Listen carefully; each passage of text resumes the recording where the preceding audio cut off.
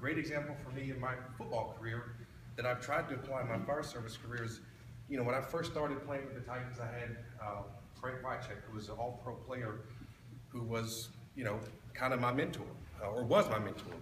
And, once he moved on and retired, it was then incumbent upon me to share the knowledge and the skills that he shared with me with the younger guys. I could have taken the approach and said, hey, we drafted Ben Troop, he's a great athlete, man, he's gonna take my spot.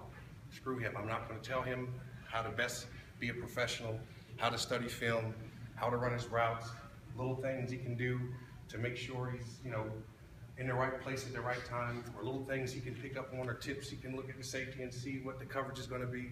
I could have said, hey, screw you, do it on your own. That would have been bad success, but instead, I took the approach, hey, this kid's got a world of talent, and you know what? He's gonna be better than me one day, and I'm gonna give him everything I can, and it'll be up to him to use it.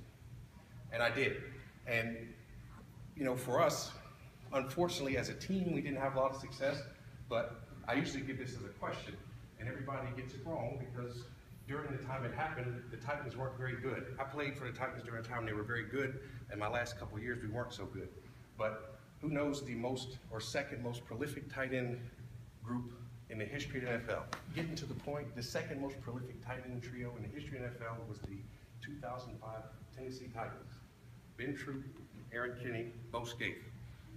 All right? As a team, we didn't have a great record. But as the leader of that tight end group, I took great pride in knowing that we did everything we could and that we played at a very extremely high level. And I can look back now, and I'm not trying to toot my horn, but I can look back now and I know that my leadership influence and my willingness to share what Frank shared with me to allow me to be good, to allow me to achieve greatness, is what allowed those young men to achieve greatness as well. And another key factor to that is, I didn't know how to teach them to pass it along. I think it's one of those things that either you get or you don't get. And once when I retired or when I had my knee injury and ended up moving on, the team basically, they cut me. That's the reality. Just be honest, they cut me.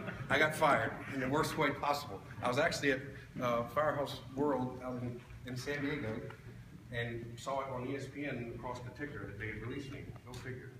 Very impersonal. But yeah, so,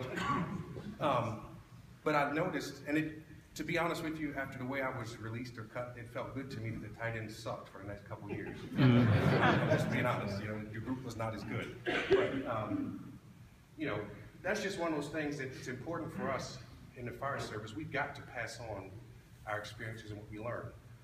We all know statistically we don't go to as many fires as we used to, but we're all here because we like to go to fires, right? Nobody gets in the fire service because they want to go sit in the firehouse and do nothing. Everybody's itching, waiting for that call, for that opportunity to go do what we train so hard to do.